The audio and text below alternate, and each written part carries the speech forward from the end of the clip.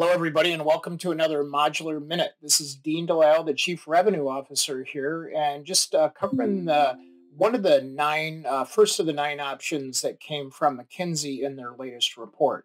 So I'm going to bring up a little bit of a screen share here so you can see what that looks like. And at the very top, they talk about a product-based approach. So what does that mean in terms of really the next normal things we should all be looking at differently in the construction space? Well, product-based approach means like what modular addresses with having product in the factory. Now, you think about standardization around that and making sure that things are done consistently, things are done in a controlled environment.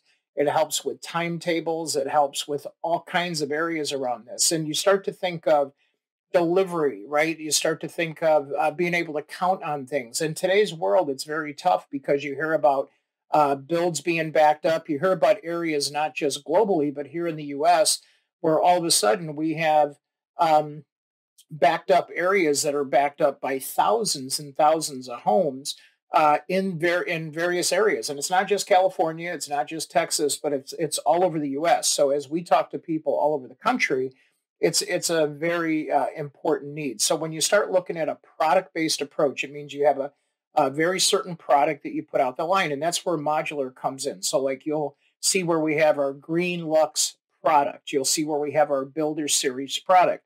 Well, that means that when a builder comes to us, we can actually crank out 20 of those homes, one right after another. If somebody wants ADUs, right, tiny homes, we can crank out one, we can set up the line and crank out one right after the other. So you have a very standardized product-based approach. Okay, so I just want to make sure I share that with you. We have more of these coming. So if you want to keep going with me, you can go to the next one, which we'll get into specialization. So thanks from all of us here at S2A Modular, and we'll see you on the next one. Hi, Kat here, Director of Investor Relations at S2A Modular. Thanks so much for watching the Modular Minute.